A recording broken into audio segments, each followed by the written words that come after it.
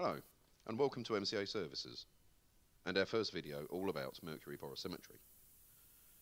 Mercury Porosimetry is an analytical technique that provides the user with information on porosity. It covers pore sizes, pore volumes and pore areas within a solid sample. With some additional steps to the analysis, the technique can also be used to calculate bulk density, skeletal density and porosity. And it can even be extended to measure permeability, pore tortuosity and sample compressibility. In this video, we're going to try and give you a quick description of the technique and the information that can be gained from it. In following videos, we will show how the technique is used to undertake porosimetry analysis of a sample, all the way through from loading the sample into sample holders to the analysis itself.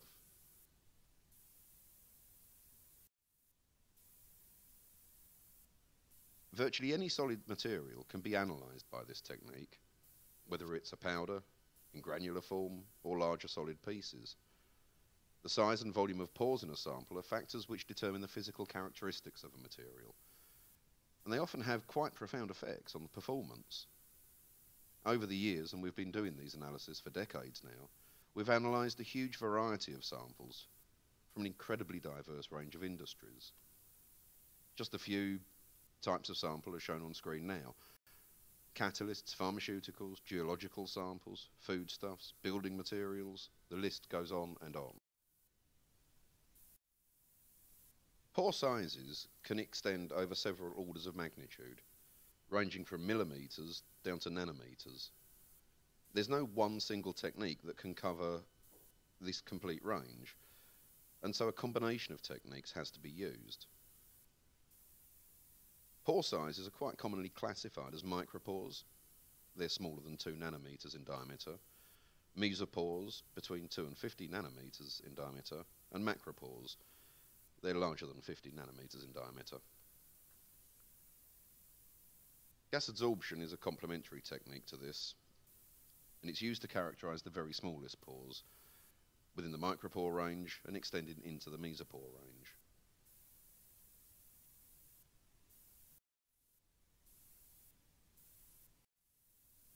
At MCA Services, we use the latest micromeritics instrument, an Auto Pore 5, for all of our Mercury Porosimetry work. This provides information on a range of pore sizes from 30 nanometres all the way up to those in excess of 400 micrometres, or 0.4 millimetres. Mercury Porosimetry works because mercury is a non-wetting liquid. It has a contact angle of greater than 90 degrees, as can be seen on the photo on the right-hand side. So in order for mercury to intrude into a pore, we must apply pressure. And as this applied pressure increases, mercury is forced into smaller and smaller pores. The applied pressure required to intrude mercury into a pore is inversely proportional to the size of the pore. By increasing the applied pressure in appropriate increments, we can measure the volume of mercury intruded into a sample at a range of pressures. And from that we can generate an intrusion curve of pore size against intrusion pressure.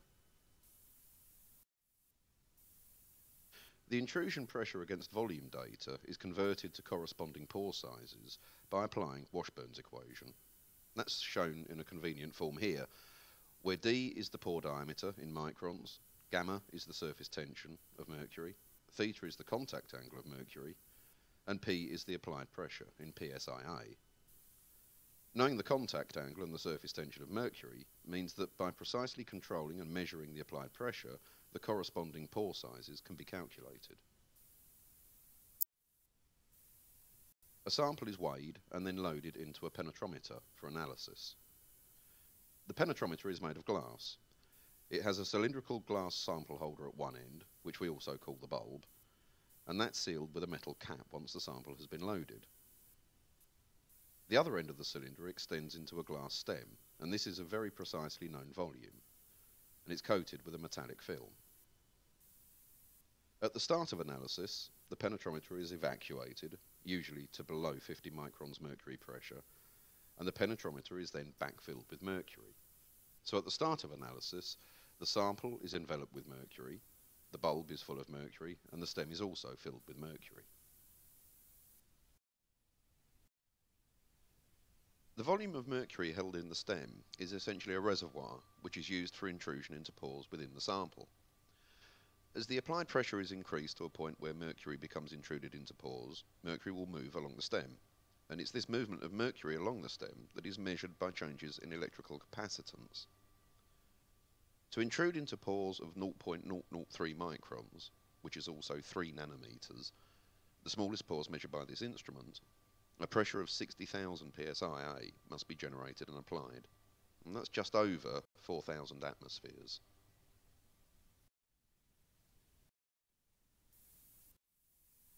The penetrometer stem holds a finite volume of mercury, and if the pore volume of the sample exceeds this, all of the mercury held within the stem will be used before the end of the analysis. So we have to take care when selecting the optimum sample quality and penetrometer to use for an analysis. Now this is helped with a large selection of penetrometer types being available, and they differ in the volume of the stem, the volume of the sample bulb, and also whether they're designed for use with solids or powder samples.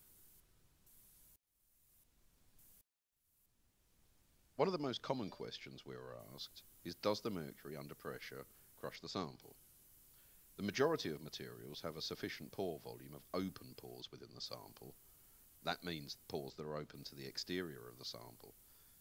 And in this case, the sample does not become crushed.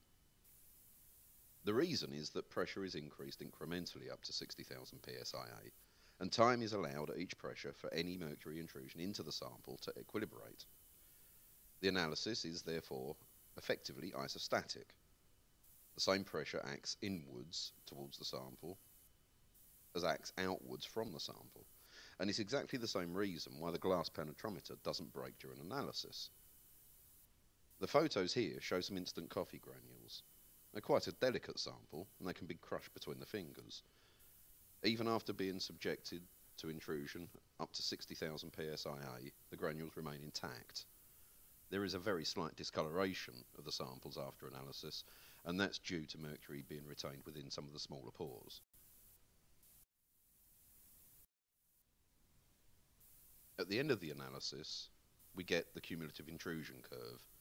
This is pore size, diameter in microns, against cumulative intrusion volume, or pore volume.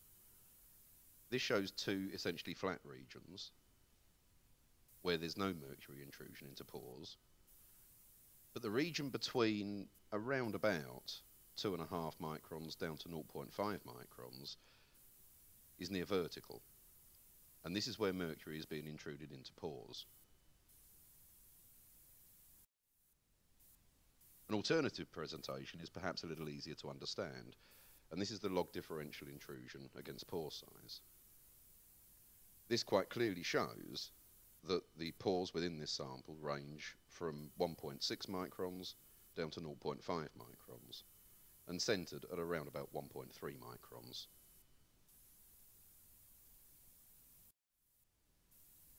From this data we can also get some more values, and these are shown here in a summary report. It starts with the total intrusion volume, or pore volume, of 0.51 millilitres per gram. We have a few different calculations for pore sizes, both by area and by volume. And we also have a pore area. That's the area of the pore walls, just over 2 square metres per gram. This is based on a model of cylindrical pore geometry. We have also calculated bulk density, skeletal density, and volume porosity. With the precise volume calibration of the empty penetrometer, and by weighing the assembled penetrometer containing the sample, both with and without mercury, it's possible to calculate the displacement volume of the sample. Knowing this, as well as its mass, means that the density of the sample can be calculated. The sample porosity, expressed as a percentage of total sample volume, can also be calculated from these figures, and they're very often complementary to pore size and pore volume data, as they also determine the physical properties and performance characteristics of the material being analysed.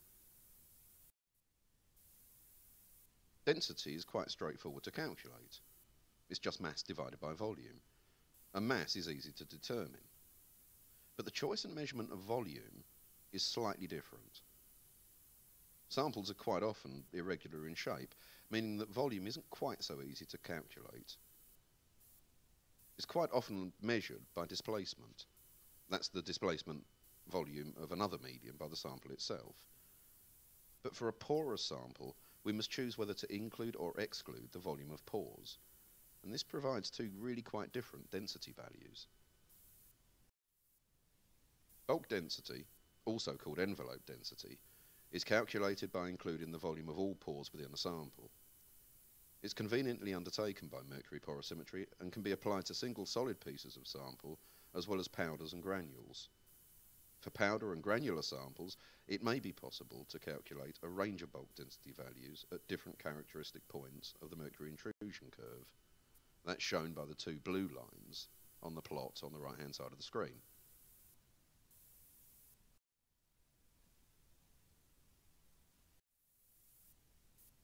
Skeletal density is calculated by excluding the volume of all open pores within the sample that are intruded with mercury, in this case pores that are larger than 0.003 microns diameter. For a porous sample, this density value is closer to the absolute density of the material. Absolute density, sometimes called the true density, is calculated by excluding all open pores from the volume function of the calculation, and that's usually undertaken by an alternative displacement technique, for example helium pycnometry. Once the ultimate intrusion pressure has been reached, 60,000 psia in this case, it's also possible to record the extrusion of mercury from the sample, and this is undertaken by controlling the reduction of pressure back to atmospheric through a series of pre-selected decrements. Comparing intrusion and extrusion curves, and most notably the extent of hysteresis between them, can provide valuable information regarding the geometry of pores and how restrictive a network of pores within the sample may be.